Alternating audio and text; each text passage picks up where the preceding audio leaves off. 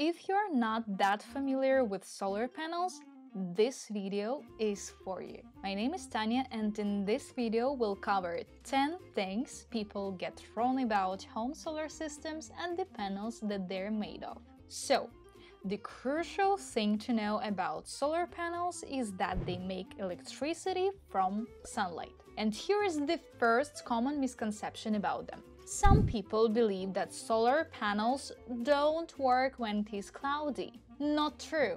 Solar panels work as long as there is sunlight. The more modern solar panels become, the better they perform when it is cloudy. Modern solar panels generally lose about 20 to 40% of their production in cloudy weather. It depends on how thick the clouds are. What solar panels really don't like is shade.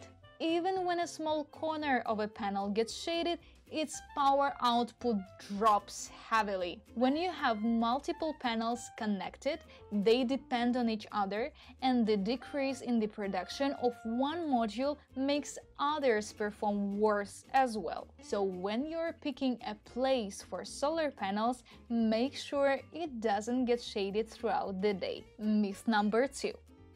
The hotter it is, the better for solar panels. Also not true. The best weather for solar panels is cold and sunny. When panels heat up, lots of energy gets lost. In general, on a hot summer day, solar panels perform about 10% worse than normal. That's why installers try to leave a few inches between solar panels and the roof when installing them, to let the air circulate underneath. There is another type of solar panels, which is solar thermal panels. They work differently. They absorb the heat of the sun, not the photons, and use this heat to warm the water. This type does benefit from hot weather, but heating the water is all that they can do. Moving on, number 3. People, for some reason, often mistake solar panels for batteries and think that a solar system stores energy. Solar panels simply produce electricity. They can't store it. When the sun shines, you get power. When it stops, you don't. However, solar panels can be connected to batteries, charge them, and then you can use electricity from them later. Unless you add batteries to a solar system, it won't make you independent from the grid. Next one, myth number 4, is that electricity from solar panels is ready to be used as is. Not quite. Solar panels produce direct current under the sun. Most things in our house require alternating current though. That is why there always should be an inverter in between your appliances and solar array.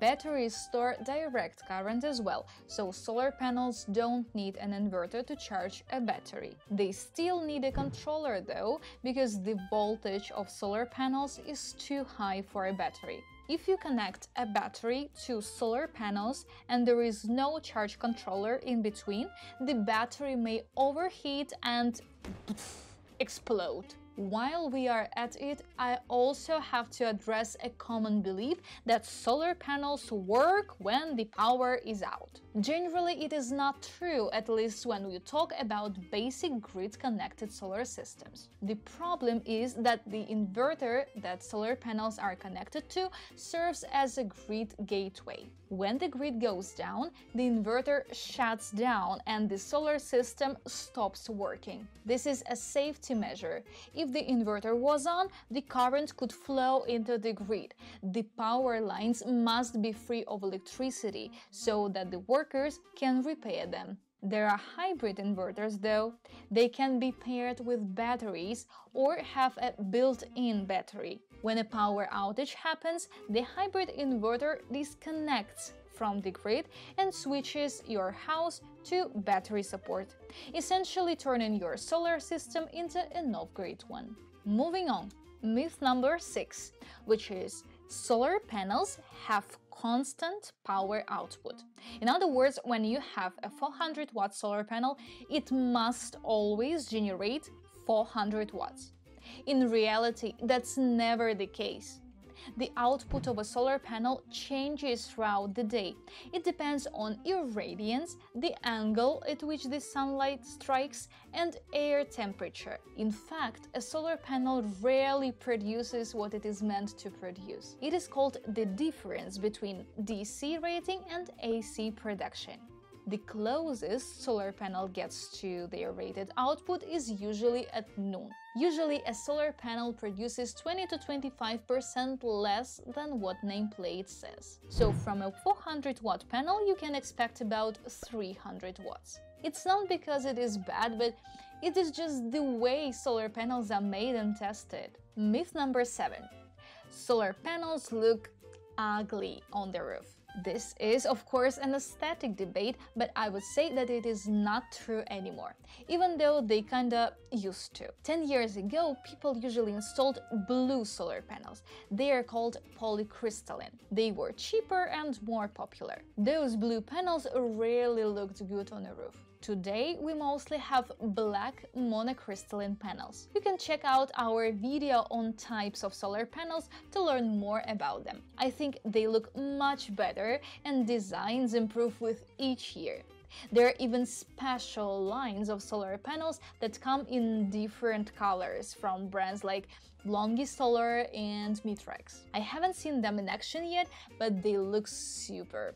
In general, the industry is moving towards customizing the look of solar panels without hurting their production. A common belief about solar panels is that they take a long time to install.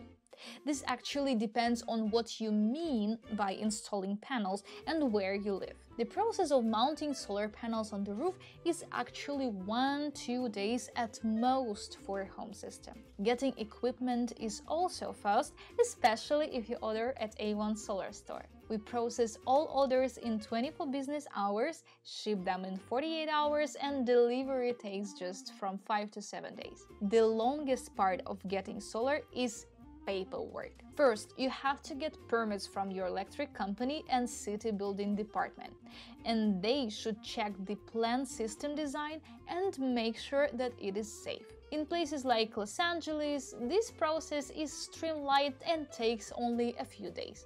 But in small towns outside of California or Florida, it can be tough. Second, you have to get PTO, permission to operate, from your utility. This is when an electrician comes, checks the system, makes sure it is safe for the grid, and then lets you turn it on. Sometimes a solar system gets installed quickly, but then the PTO takes several weeks. Next misconception is that solar panels damage your roof.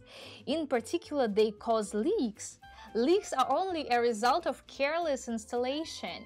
The way you install the panels depend on what kind of roof you have, but sometimes you don't even have to make penetrations. When installed correctly, solar panels actually protect your roof from elements and prolong its lifespan.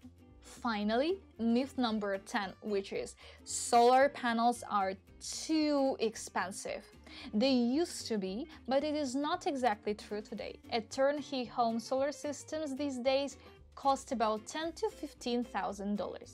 This is a lot, but there are things to point out here. First of all, 10-15 years ago, the same system would cost about $30,000 to $40,000. The panels dropped in price by 80 to 90% since 2010, and they continue to get cheaper. Second, there is an investment tax credit in the United States, which lets you claim back 30% of your installation costs through taxes. So after ITS, the net cost of a PV system is $7,000 to $10,000.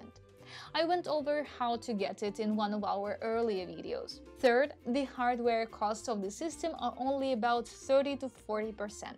The rest is installation labor and things like permits, shipping, inspections, and so on. But when you look at actual solar panels, they are cheaper than ever. In the US, one panel costs about $200 to $300, and you need about 10 to 20 of them to build a system. Plus, they pay for themselves in 6 to 8 years and last for 25 years or more. You can check out the current prices for solar equipment yourself at A1 Solar Store. Link, as usual, in the description. Let me know what you think about this list in the comments. Subscribe and check out our socials. I'm Tanya, and I'll see you next time. Bye bye.